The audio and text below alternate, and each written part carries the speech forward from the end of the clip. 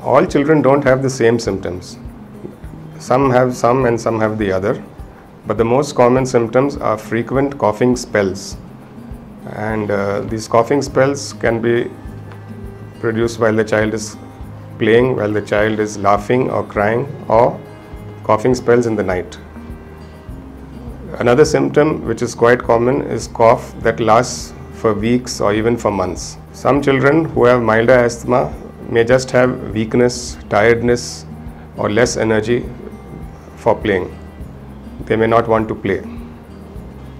As the severity of the asthma increases, children start having rapid breathing, chest pain or chest tightening.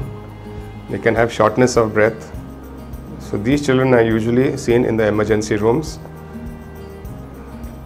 We also recognize asthma by the whistling sound that one makes while breathing, or the retractions, that is the indrawing of the chest wall or the tightening of the neck and the chest muscles.